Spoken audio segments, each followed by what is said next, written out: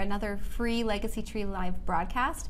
My name is Amber Brown. I'm the Marketing Director for Legacy Tree Genealogists, and I'm here with the brilliant Jacqueline Tritsch, and she is answering the questions that you guys submitted on our website at legacytree.com/live, all about English ancestry and tracing those British ancestors. We're at the Family Roots Expo in St. George, Utah. We had a quick change of venue, so if we're sweaty, that's why. We had to quickly change where we were broadcasting from. So I'm glad we're starting on time. Before we get started with the questions, real quick, make sure you share this video to your timeline so that you can access it again at a later date. And also be sure to like Legacy Tree Genealogists Facebook so you get those notifications when we go live next time. One last thing, if you have a friend that you want to tag in these comments, do that so that they can have access to this video as well. And I think that's about enough from me. Let's get started with the good stuff. Okay. So Jacqueline has all the answers. So again, we always get a ton of questions for these broadcasts, and it's hard to choose which ones we're going to feature. But we'll try and get to as many as we can in the next half hour. And if time permits, we'll also take some live questions. So feel free to drop those comments and questions in the comment section below, and we'll go ahead and get started. Okay, so this first question came from Samantha. And it's interesting how in each broadcast we always seem to get one of those questions that I just don't know where to start. Right. And so this came from Samantha, and she did say, she says, I'm interested in researching my English ancestry, but I don't know where to start. Help. And so just before we get jumping into the answer, I just want to say thank you for reaching out. I mean, I know this can seem really overwhelming, but everyone has to start from somewhere, and this is a great place and a great resource to get those answers. So I'm sure Jacqueline has all sorts of fun advice for you to get started on that British ancestry. Okay, well, start where you are. That's the first place to start, is where you are. It's important to gather as much information as you can. If your ancestors, I'm assuming that you're from the United States, and so that when you go and look at records in England, you'll know as much about your family as possible, so you can recognize them in their records and tell them apart from other families that are similar. And you can know when records look like they might be for someone else, and you'll be able to see anomalies. It's also good to become familiar with the types of records that are available. There's three big sets of records that for beginners. They are the census records, the parish registers, and civil registration. And civil registration, it's a little bit different term. It simply means the government recording of births, marriages, and deaths. Okay, great. Like a death certificate is what we would call it here in the United States. So that's where she should start, is in those three record collections. Great. Okay, real quick, shout out. We've got Jackie Huff watching from Maryland, Melody Anderson watching from Tampa, Florida, Kelly Kaiser Davenport. She says, it took me over 10 years to research my dad's family. Way to not give up. Good job. Yeah, thanks for joining us, you guys. Okay, let's get into the next question. This question comes from Mark. He says, my great-grandfather, born in 1825, was illegitimate. His christening records didn't list a father. Are there ways to find the name of the father? There are ways. There's two basic ways that is the best chance of finding the father. The first way is civil marriage records, because they list the name of the father. If the father is known, it'll be listed there, even if the father is deceased. The most important way, other than that, because civil registration didn't start until 1837, is parish chest registers. And what a parish chest register is the business records of the church. When an illegitimate child was christened, the father was usually not included in the record, but the church was very interested in who the father of the child was. It has to do with the laws for taking care of the poor. Okay. Up until 1834, individual parishes were responsible for taking care of the poor in their parish. It was a legal requirement of the parish. So what would happen, or after 1834, then workhouses were introduced. But what happened is the pregnant mother would be called before the overseer of the poor and examined. Oh, wow. Just ask questions. Yeah. To ask who the father was. And sometimes they'll also list the parents of the pregnant mother. Sometimes she would say, I'm not telling. But most of the time she did, because there was a lot of pressure. And because the parish didn't want to be responsible for the care of the child, so they would want the father to provide a bastardy bond and have more information about him. So that's the best source, is if you're parish records. Parish chest records. Parish chest the records. Business records of the church. Very good. And we actually wrote a blog article on parish chest records. So I'll be sure to drop that link in the comments below so you guys can check that out as well for some additional information. Okay, we've got Sarah Parks watching from Proctorville, Ohio, and she loves doing genealogy. So do we. So you're in the right place. Awesome. Okay, let's jump into a next question. Okay. This comes from Mickey. She says, or he says, I'm not sure. I'm having problems tracking BMD records for my family in Devonshire that are nonconformists. Is there some place I can mine for other denominations? There actually is. There's several places where you can mine. There's a PACE site, actually. It's called bmdregisters.co.uk, especially dedicated to nonconformist records, including records for Devonshire. Many nonconformist records are indexed on Family Search and are available to search by microfilm or digital image. And they're also available in many PACE sites such as MyHeritage, Find My Past, and Ancestry. It's important when you're working with records to consult a gazetteer or detailed maps to find out where physically the closest denomination, the chapel, is located. Sometimes your chapel would be quite a distance from your home, so it might be in another parish or even another county if you live near the county line. So you need to become familiar with what church was where and at what time. Very good. Okay, Robert submitted this next question. And he said, my grandfather died in 1875 in Rushock Parish, Worcestershire. How do I check for a will? A will. Yeah. Well, there's a big dividing line in wills because before 1858, probate was a function of the Anglican Church. After 1858, which would be when your grandfather died, those records were taken care of as a government function. If your death occurred before 1858, you'll need to look up what the probate court was for that parish. And an easy way to do that is a website that's actually featured by Family Search. Okay. And it's maps.familysearch.org. And it'll help you to convert to the different jurisdictions that you're looking for. After 1858, which of course is when your grandfather died, you said he died in 1875, they're held by the Principal Probate Registry. The easiest way to find that is to go ahead and Google Principal Probate Registry. There's an index.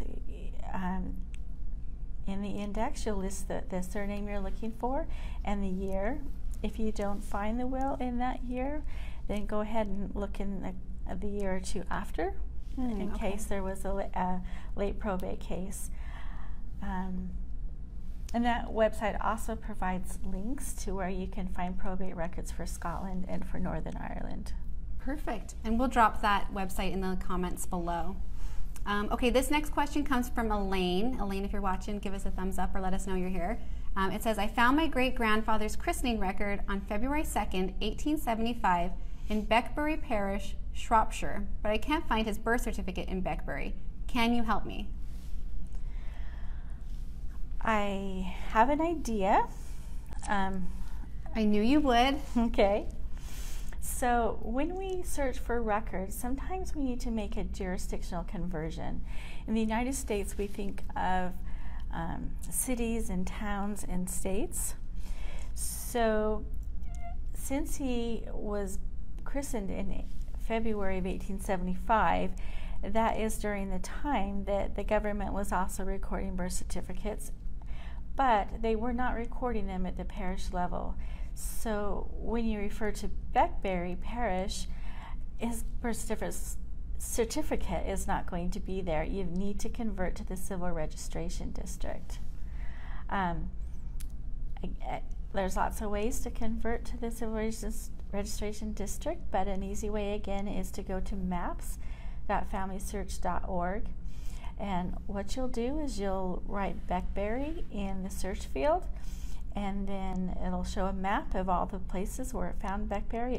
It's based on, I believe, the 1851 geography for England and Wales, and then you can click on the pin on the map and it'll show you the different jurisdictions. Very cool. Sorry, you weren't done. No Go ahead. worries. I actually got a little look at this question before we started, and you'll find that, oh, I lost my place.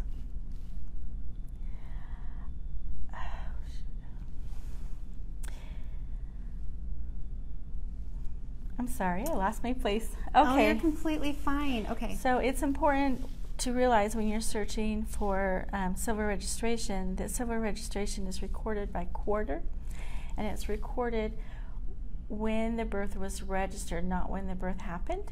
So, for example, you said your grandfather was born in February. That will be recorded in the March quarter, January, February, March. But say maybe he was born the last part of March, and his record might be found in April, which would be the June quarter. Got it. So they can look in the quarter that's subsequent, whenever the birth was. Okay, perfect. And then once you find that information, you can go to the General Register's Office website or the GRO, and you can search the index for your grandfather. Perfect.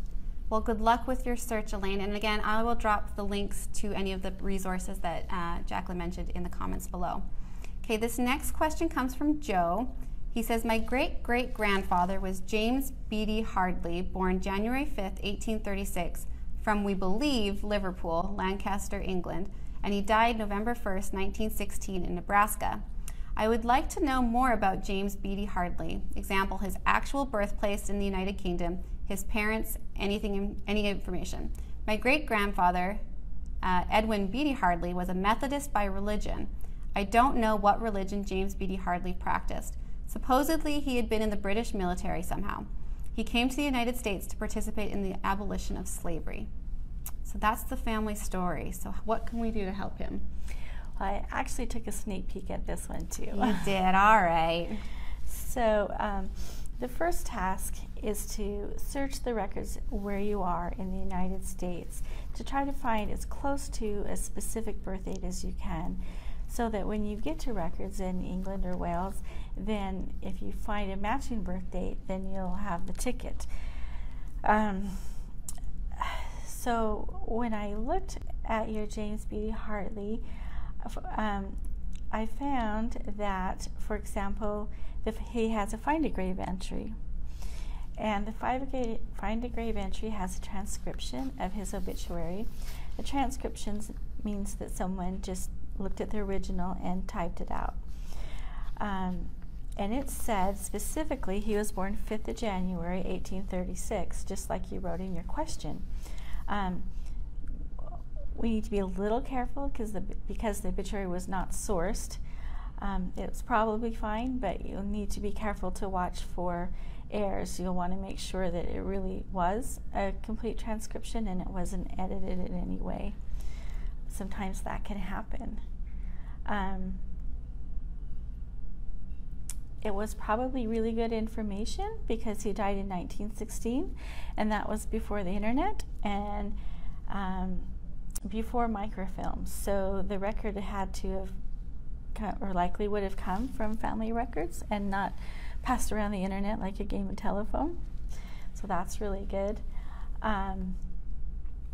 It would also be important to search for names of siblings who may have also immigrated to the United States, because family units are more easily recognizable. So in general, for this situation, one possible method for a workaround is that you mentioned that James was born in 1836.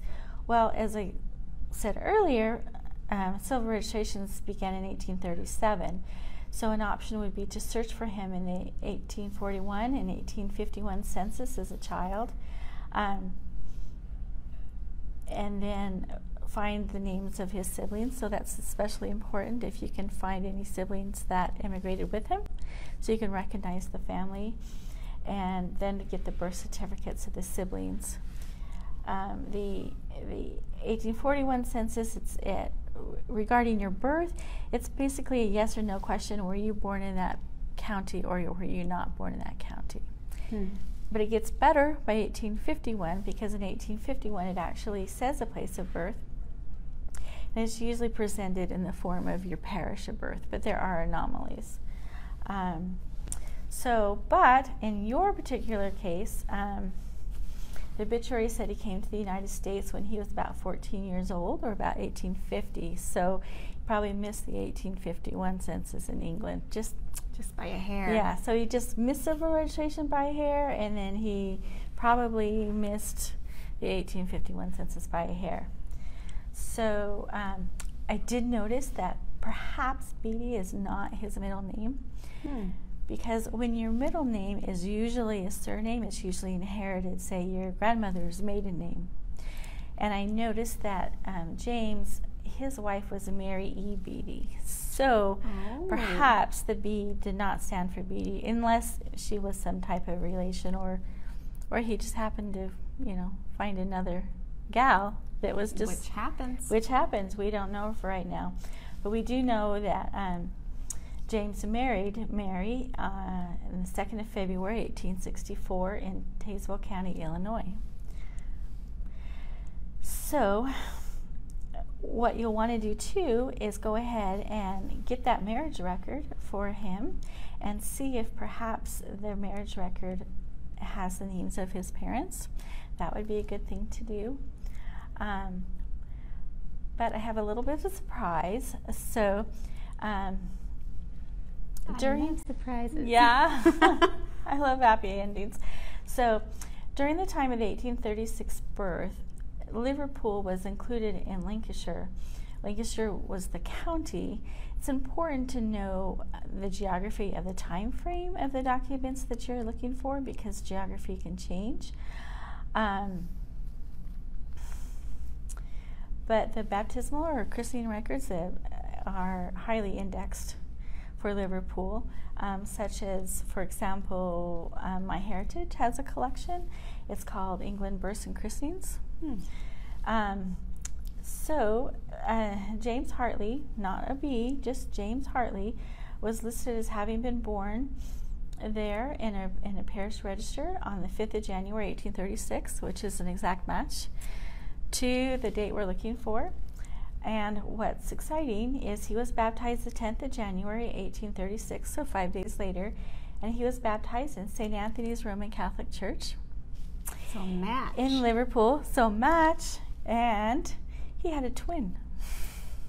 What? Yeah. Did you know that? His twin was named Joseph Hartley, and they were both born and baptized on this same day as the other. That is so cool. Great work, Jacqueline. Thank you. So I will actually email that record out to you following the broadcast, so that you have that for your family history. Awesome. That's exciting. It was exciting. Now I want to know if you knew that he had a twin. Drop it in the comments. Let me know if you know he had a twin. That's a cool discovery. Okay, so this next question comes from Sharon. She says, I'm trying to identify the unknown parents of one of my ancestors. What records show parental information? That's a very good question, because records can be expensive, so you want to be sure that the records you buy have a chance of telling you the answers you seek. Christening records in general, they included the name of the father and the given name of the mother, not the surname, not the maiden name of the mother. Civil marriage registrations, again, they didn't start until 1837. They did include the name of the father. I'm sorry, I got lost again. So the civil marriage registrations included the name of the father, even if the father was deceased. It did not include the name of the mother. And then the church marriage records, they did not normally contain parental information at all.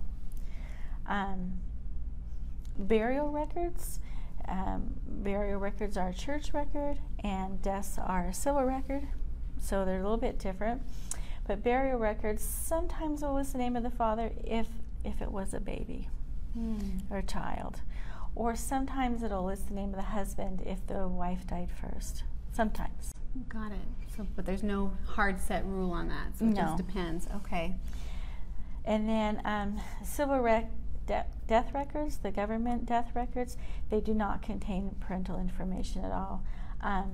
Sometimes if the person that went to register the death, sometimes if they're a relative, it'll say registered by the wife or registered by the son if we're lucky, but usually it'll just say a name of the person who was the registrant. Nonconformist records can contain more sometimes. You know, Amber, I don't think we explained what the word nonconformist meant. You should do that. So nonconformist is a big catch-all for me, for meaning not the Church of England. So any religion, Methodist, Catholic, Jews, Quakers, you know. So anything outside of that anything outside of the Church of was England considered a nonconformist. Mm-hmm. There you go. Because the Church of England is the established Church of England.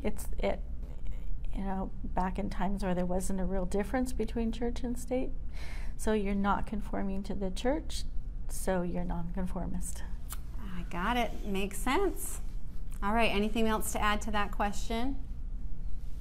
You good? I think I'm good. Okay. Great answer. Love it. Okay, so this next one comes from Connie. I'm going to apologize in advance. It's a bit of a doozy, so bear with me. There's a lot of details here, but they're all kind of important to the question that she asks. So she says, I have connections to the Trecothick, and I hope I'm saying that right, Trecothick family in England, but I'm having trouble connecting them all together. My fourth great-grandfather is James Trecothick Ivers, who lived from 1790 to 1840, and then she provides the family search reference number, and he lived in Kentucky in the United States. But I don't know where he was born, nor do we have any clues as to how to locate his parents or siblings or anything else about him. We do know he lived in St. Louis, Missouri, and also had land holdings in Illinois where he died in 1840, but we can't find anything else about him. Then there's a James Ivers who married in 1753 in Boston, Massachusetts. There's also a Barlow Trecothick, who was the Lord Mayor of London and quite wealthy. He had no heirs, so he had his nephew, James Ivers Trecothick, come back to England and be his heir and take on the name of Trecothick and bring up heirs to his name. There is no one else in any of my Ivers connections with that Trecothick name. Help! So there's a lot of details there and a lot of Trecothicks, so let's piece that together. How do we figure that out for him? Well, actually, I'd like to back up just a little bit. Yeah, let's do. Because in her question, Connie specifically listed his family search reference number. She did, yes. So when I took a sneak peek at this question, I'm looking only at that specific record number. Okay. So it looks like perhaps there's some errors in the tree, or perhaps two people or more than two people have been thought to be the same person, and maybe they're not. So sometimes when there is just too much anomaly, then the best thing to do is just start fresh yourself. Yeah, that's tricky. So, and let me give you some examples of why, if I looked at this family, I would probably just start fresh myself. So, and keeping it in mind, I'm looking only at this one record number. Okay. Okay, I'm not looking at any other trees. So the tree says that he married Margaret Walter in Kentucky in 1807. Okay. And the first child, Elvira, was born in 1808 in Louisville in Kentucky. Followed by Thomas. Thomas, keep in mind, it's just this tree, was born 2 years later in Missouri. So we're going from Louisville, Kentucky to Missouri in 2 years. Okay. And then Margaret, born 5 years later, is born all the way back east in New York. And that wasn't super common back then to travel around that much, right? You know, they could travel, but they should be traveling west, not east. And then 2 years later, okay, so it's this one particular tree is saying Margaret was born in 1815 in New York. And then 2 years later from that, they've got a child born in Cincinnati, Ohio. Man, they're all over the place. So I would think that what's happening here with this particular PID number is that more than one person has been confused. Like, for example, it's his wife. It says, the tree says she died in 1847, but then it also says he married another woman 17 years before his wife's death. Of course, there could have been a divorce, but divorce was not likely. It did happen, but it's not likely. And also, this tree lists 2 different sets of parents. So I would suggest some steps. And for example, that tree said he died in Jersey County, Illinois, and then was buried 1,200 miles away in Boston. So that would have, and in October. So what would happen is basically this is saying, okay, we're going to put him in a wagon and we're going to travel for a full month in late fall weather just to get to Boston, and then travel a full month back in early winter weather. It's unlikely that of course anything could happen, but the timeline and the geography makes me think, oh, let's start afresh. And it kind of helps when you put it in the perspective of your ancestors and what they would actually have to do to make that happen. Sometimes we just quickly look at dates and places and don't really think about it. Right. But that's a good tip. Well, we have to compare dates and places to other dates and places for them to be relevant. So I actually have a few tips about what I would do if this was my ancestor. The first thing I would do is completely ignore whatever the internet says. You heard it here. Because you want to know exactly, perfectly the truth and not be biased, right? And so if you're reading what someone else says but it's not sourced, that's bias. In genealogy, we have a phrase that if a fact is not sourced, it's called make-believe. I like it. Yeah. So, so the first thing to do would be to ignore the internet completely. I mean, I don't mean to ignore the internet, meaning that you can't find original records on the internet, but ignore any hearsay that's floating around the internet, because even if it's on the internet 1,000 times, it might be the same misdirection, just copied 1,000 times, right? And we've seen that too, huh? We see that all the time. So, and then, so first what you would do is find the records to confirm the ancestry between you and James. Just get you to James without hearsay, with original records. And then after you're sure which James is yours, then what you would do is you would gather all the original records you can about his wife and his children too. Because when you find a record, you want to know, okay, does that sound like my family, or no, that's the wrong flavor. So you want to know so you can recognize anomalies. You want to see the whole family as a picture. And then arrange that information into a timeline. Timelines are very important. I hardly ever do research without making a timeline, so I can analyze, just like you said, the dates and the places and make sure that they make sense. Another option would be to look at DNA. And this, usually when we're working with DNA, we're trying to find close matches. Yeah. But James is a little bit far away, and his DNA match would be washed out quite a bit. But still, it might be possible to find connections to Ivers families that are in England that did not come to the United States. So if you can find two families in two different continents with shared DNA, then you can be pretty confident that you found the right family. Got it. So that's some great advice to maybe reevaluate, possibly look at starting over, and making sure you're getting that accurate information. And we have a Crackerjack DNA team. We do.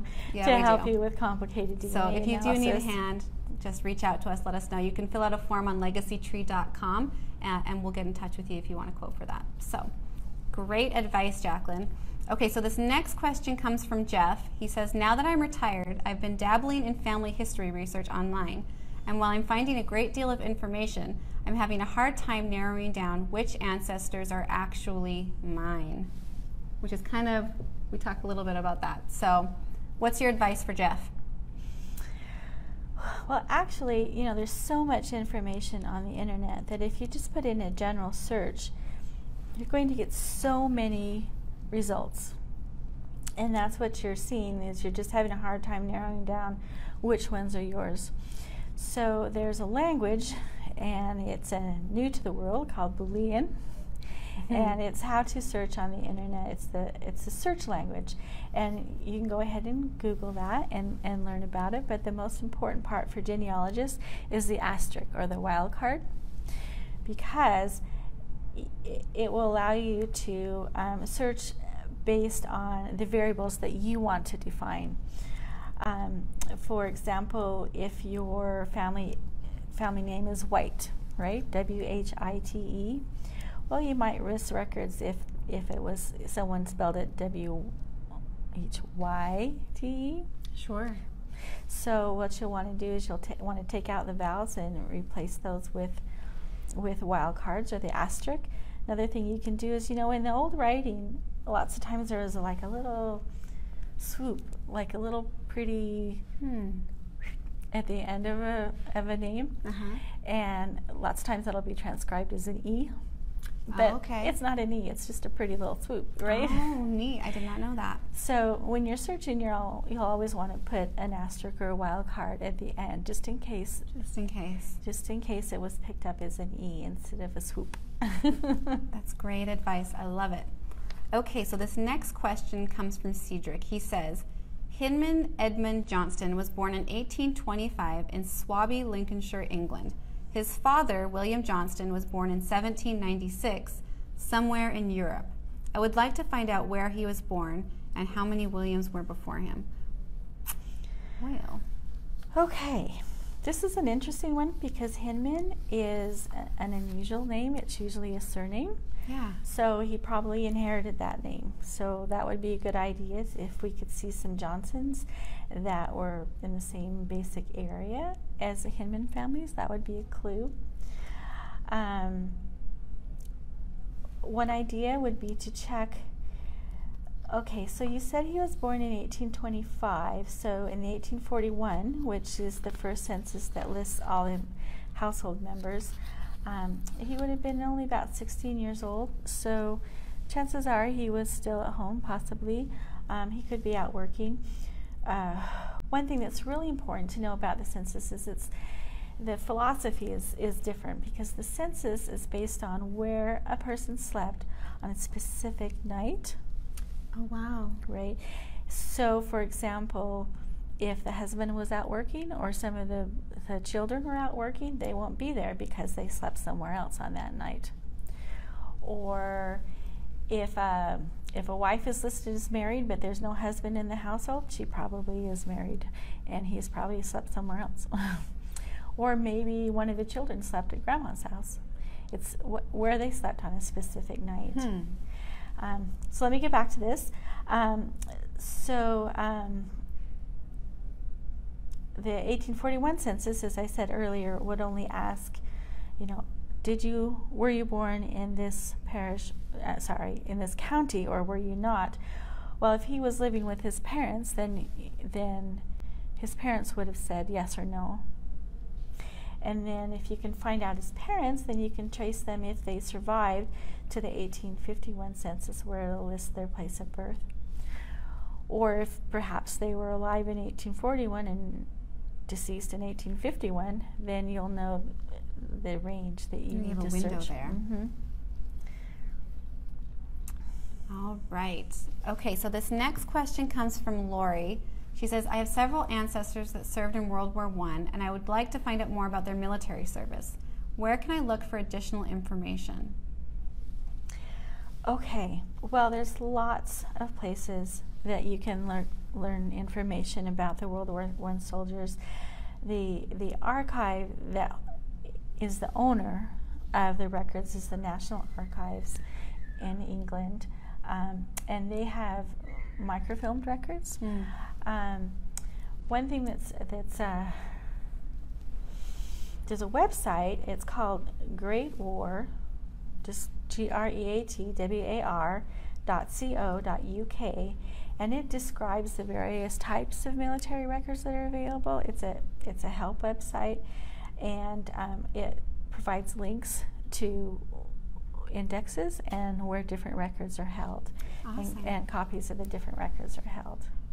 Perfect. Well, I will drop that link in the comments below, so watch for that and check out that resource. Okay, this next question comes from Homer, and he says, my ancestor Richard Willis arrived in Middlesex County, Virginia in 1699. He was brought over by an older Richard Willis, and at that time had no children to leave his estate to. We feel the younger Richard Willis was a blood family member from England. The older Richard Willis died 6 months later in February 1700, leaving no will. His estate valued at £10,000 sterling went to his sister because the younger Richard Willis could not file for a claim on the estate because no will was found. He had to serve out his contract. We know the ship that he arrived on, and Homer just messaged me and he said that it was the Thorogood in 1699. Okay. What I would like to find out is there a way to track back to sailing records to see if there's any records in England on him and the place he lived or his family that he was a part of. If he was on a contract for work, would there be a record of this in England also? There had to be papers filed before he left England, I would think. Yes and no. Oh boy. So this was also kind of a complicated question. Okay. It's unlikely to find the sailing record at that time. There are fragments that survive, but you'd have a hard time, and the reason why you'd have a hard time is you wouldn't know if the Willis on the record was your Richard Willis. There's no, it's just names. It doesn't list places of birth, and if the whole family came over, mostly it would just list the head of the household on the ship's list. Mm-hmm. And they do exist, but only fragments. But there are still things you can think about doing. Okay. So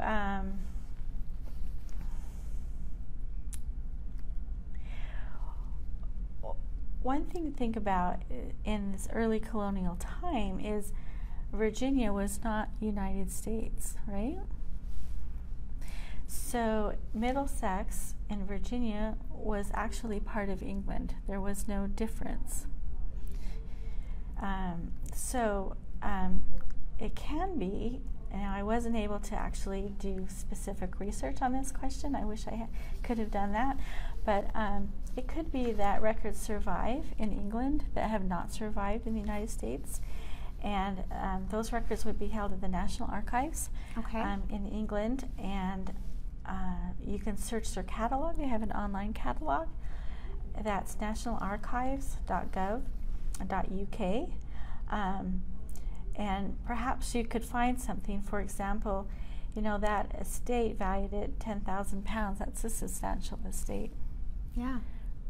So he may have had assets in England that needed to be probated in England, which would talk about his heirs. Also, with a substantial estate like that, it's unlikely that Richard came to Virginia alone. You could look for other Willis families around Middlesex and see if you can find out where they came from and if they were related. It's arduous work. It will be, but it's possible to find more records in this situation. Usually records regarding contracts, those are part of the Chancery Court records. And I looked a little bit for Middlesex, the loose papers, which would be the details, the papers that contain the signatures, those do not survive. But there are the logbooks that survive, the bound volumes of deeds and orders and wills. So you might be able to find something in there.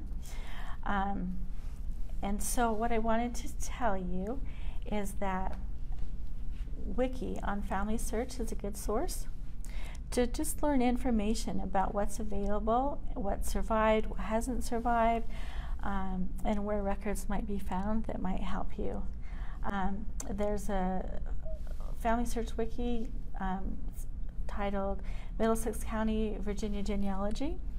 That's a good one. And another one for you to look at to see what's available is Family Search Wiki, Virginia Immigration and Immigration. So immigration with an E means you're leaving, and immigration with an I means you're coming. That is a great way to remember that. I always get them interchanged. They're not interchangeable, but I always try and make them interchangeable. Right. So the ancestor immigrated with an E from England and immigrated with an I to Virginia. Got it. Well, Homer, there's some advice to maybe follow to try and take that search a little bit further. I hope that was useful for you. We are actually out of time. We went over our time limit, so I apologize for that. But just appreciate you guys joining us this evening. Make sure you like Legacy Tree Genealogists on Facebook so you can you'll be the first ones to know about future broadcasts. You can also sign up for our newsletter. Check out our blog. We've got a ton of free research advice and articles on the blog. That's legacytree.com/blog. And make sure you share this video to your timeline so you have access to it later. We'll also make it available as a replay on our YouTube channel, and I will drop the link to that in the comments below. Thanks for joining us. We hope you have a great weekend, and we'll see you next time.